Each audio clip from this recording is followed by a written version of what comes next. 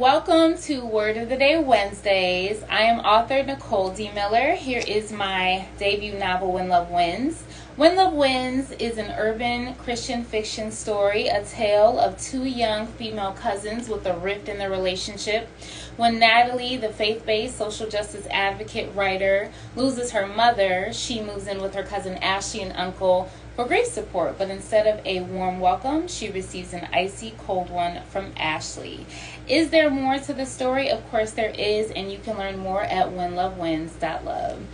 All right, let's get started. So as you guys know, every Wednesday I piggyback off of my latest blog. This week I released a blog called I Shouldn't Be Here. This blog was inspired by a conversation I had with the spiritual mother in my life as I was reflecting on my past journey. And it's interesting how you can come so far that you don't even realize how far you've come. You don't even realize you have transformed into a totally different person and some of your life experiences are just dim glimmers in the background of your current identity. So while talking to her, I just realized how many obstacles I had overcome, not because in and of myself, but because of divine intervention. And this is what this blog is about. So I'm listing out these significant things in my life journey that should have stopped me, that should have made me a statistic, but actually became catalyst for my purpose. One of the things I say is I never should have graduated high school. And people could be surprised to hear me make a bold statement like that. But the reason I say that is because things are really difficult at home. I didn't have a place to stay my senior year. And there were a few instances where I was sleeping on my friends' couches. And it literally was, I don't want to say life or death because I don't feel like I was in any physical harm. But it was definitely a valley of decision time, because if I didn't choose to complete my high school career, I wouldn't have made it to college, which was a very life-changing experience for me outside of academically, socially, spiritually, identity and purpose-wise. But the blessing is that even the people who were in my life at that time, even if they're no longer in my life, they were used to help me get to the next level. But the real thing that impresses me is that 17-year-old Nicole had all this other stuff going on, but was like diligent to keep going to school. Even though nobody was monitoring me, like there was something in me that was set on finishing high school. And I marvel at that, and I know that was the grace of God, because my head was all over the place back then, let me tell you. Another thing I say is I should have been a baby mama. What I do clarify is that there's nothing wrong with being a baby mama. If you're a baby mama, don't get offended. My mother was a baby mama. Her mother was a baby mama. Her mother was a baby mama, okay? What I'm saying is for me and my destiny and my calling, that was a different type of hardship I was not called to. Yet, the decisions I was making and the lack of awareness of my identity and my purpose allowed me to keep putting myself in situations where I should have been, but God. So more divine intervention that allowed me to have a different path. Another statement I make is I should have been in an abusive relationship. And honestly, I should have been in several. But I only talk about the one on this blog because it's only 800 words. But I just talk about how unhealthy and toxic my ex and I were. We were very young. And it's interesting. I was watching a documentary of a well-known artist who's known for abusing his partner. Not a recent one, you guys, because I know where your head is going, but an older one. And they were young, and I was thinking, I had a thought like, man, that could have been me and my ex. And I never looked at it that way because, honestly, I just wasn't, it didn't get there. And so I didn't recognize the hand of God and not letting it get there until I was watching this documentary, and I was like, oh, it could have and should have got there. We were on the cusp. So that's what I realized is like God has saved me several times from abusive situations. And again, A lot of people in my family have went through those situations, and the calling on my life was really to be a curse breaker from those things. So on top of me almost not finishing high school, there were some moments I almost didn't finish college. So another statement I say is I shouldn't have graduated college. And I talk about a significant key point where I was engaged at the time, and my fiance, we were planning on getting married after graduation. But I was struggling academically, you guys. Shout out to the business school at Miami University. No joke, okay?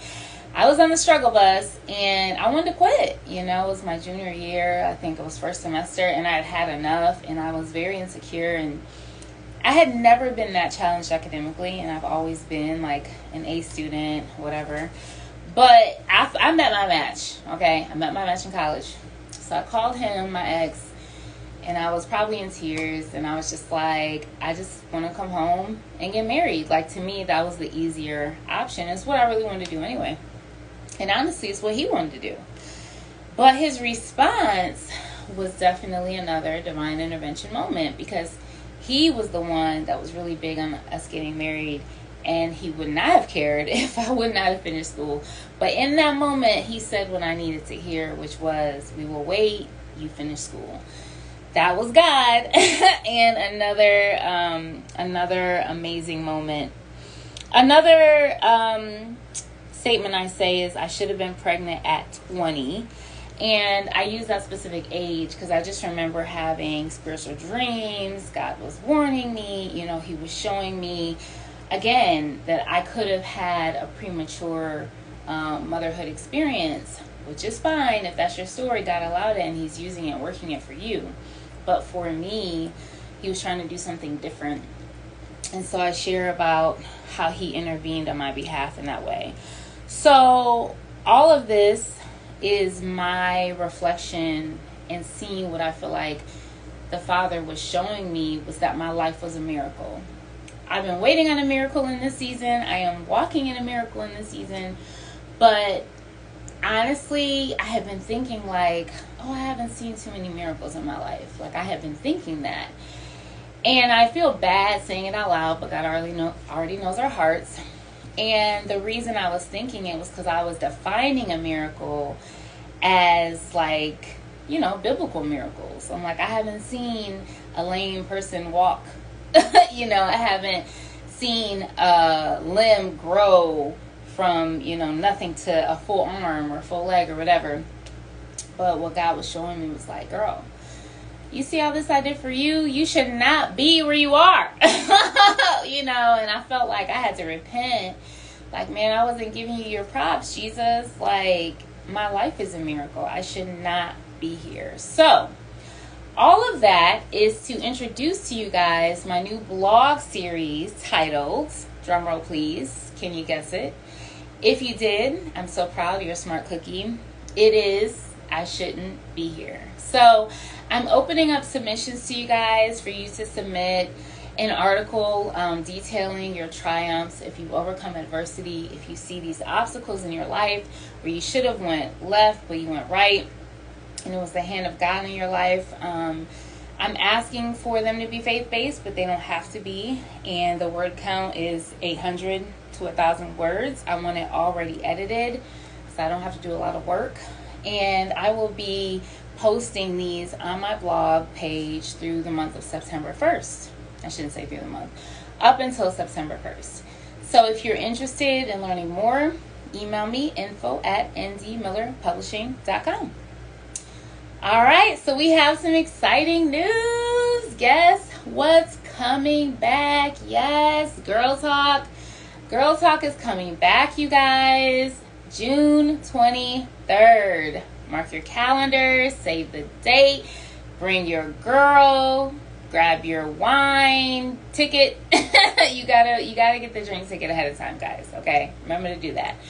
And we're so excited. So the topic is doing it all, and we're actually collabing with Micah Dixon from Z107.9.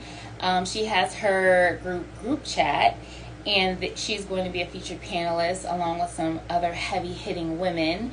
So we have Alicia Ellis, we have Ari Baker. I always want to say Ari Strong because of her IG handle. Ari Baker, we have Corey Sykes, who is another Black female publisher in Cleveland. So I'm excited. And of course, Butter, whose studio is going to be at Ink Therapy Studio in Bedford. Tickets are $10 online on Eventbrite, $15 at the door. So get it at Eventbrite. Come through, enjoy another segment of Girl Talk. You guys know we always get deep, we always get meaty.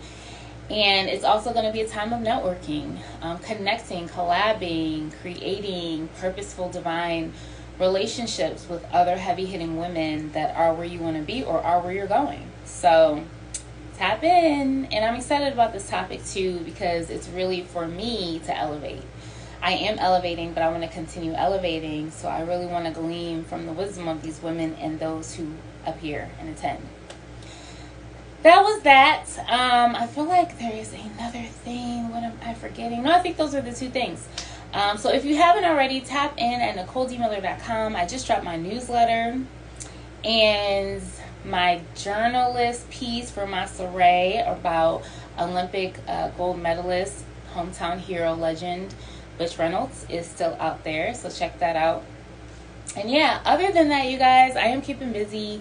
I'm excited. I've been doing these ghostwriting projects. We are basically completing one of these projects and moving into the publishing stages. So there will be more to come on that note. And then, of course, I have my own personal projects that I'm working on. Yes. But I would love to connect with you guys. So definitely tap into our next event for Girl Talk. Yes, men who support women are invited and welcomed. So, all right, till next time, thank you for tuning in to Word of the Day Wednesdays, and I will see you next week.